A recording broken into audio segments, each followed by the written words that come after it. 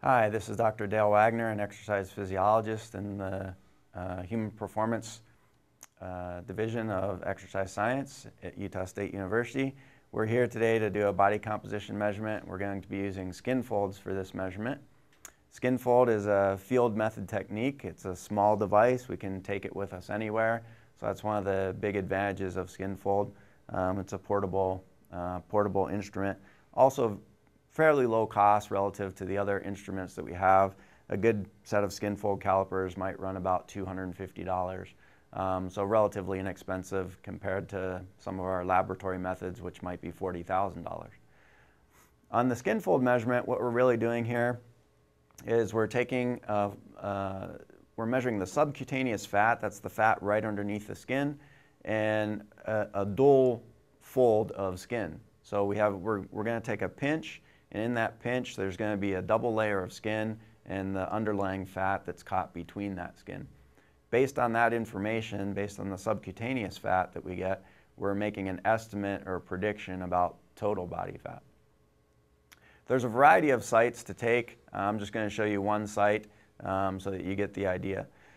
So we're going to do a measurement on the tricep site. So we're going to measure the right side of the body, and so I'm going to take a measurement. It's always good to have good anatomical locations here.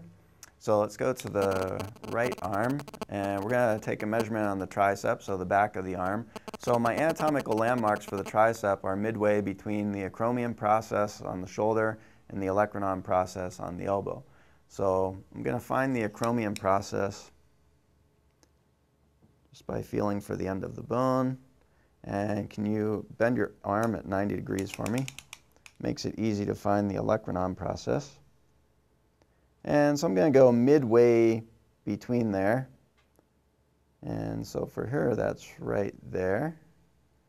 I want to be on the back of her arm, so I just take my tape measure around to the back to make sure I'm in the right location. And then I'm going to put a little mark so that I know the spot that I want to measure. From here, I'm going to put my fingers just about 1 centimeter above that mark.